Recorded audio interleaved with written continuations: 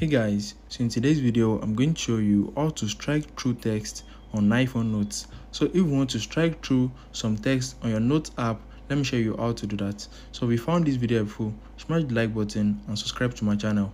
So let's get started. First thing you need to do is open your notes app and you need to create a new note.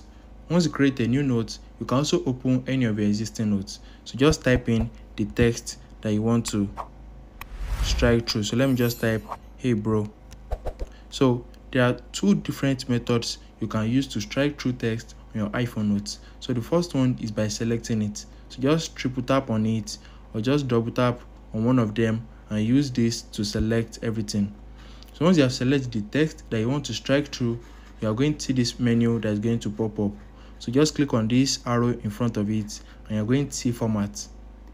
So once you click on format, you are going to see bold, italic, underline and strike through. So just click on strike through and it's going to add strike through to your text.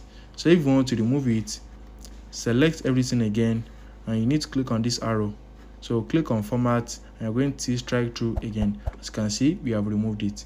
So another method is to select it. So once you have selected the text that you want to add strike through to, click on this A right here.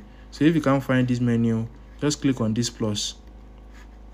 So click on this A and you're going to see strike through. So click on that to add or remove it. So if you turn on this strike through, any text that you type after this will also be added. So just click on this A and turn it off. And after now, your strike through will not be added again. So if you have any question about this, drop them in the comments down below and don't forget to like, share and subscribe to my channel. Thanks for watching, guys.